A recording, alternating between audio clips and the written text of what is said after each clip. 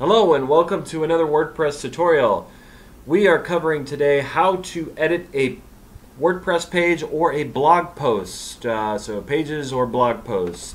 This tutorial will be pretty darn easy, I think you'll find. But essentially, after you've logged into your WordPress site, you're going to most likely be redirected to the dashboard region, which is what you see here. And one method to edit pages or posts is just going through the back end here, clicking on it, and either clicking the title or the edit option. Either way will work. And of course, you could swap things out, changing out the title, changing out the body content. You could do the usual preview changes before you publish while you work on the page. And of course, you hit the magic blue update button to publish your changes to the web. That's one method. The I think more simplistic method is to do it from the front end side.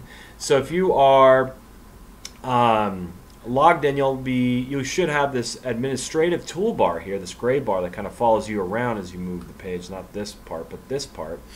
And you'll have this edit page option regardless of the page you're sitting on. So you just simply go to edit page, and you go straight to the back end of that page and you can edit right there. You still have that view page option to go back to the front end if you decide to go somewhere else. That's kind of a quick way to get back to the front end and get to another page that needs editing. But it's as simple as that. And for blog posts, it's the exact same way. You just go to the back end. You can do edits right here, just like a page. It works all the same. You can view the posts. And you can, if you're already in front-end mode on a particular blog post, you can edit the post. Simple as that. Some websites will have these little buttons here that say edit this post or edit this page. It just depends on your theme.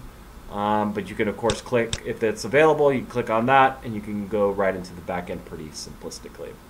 All right, so I hope you found this tutorial informative and useful. If you did, please hit the like button.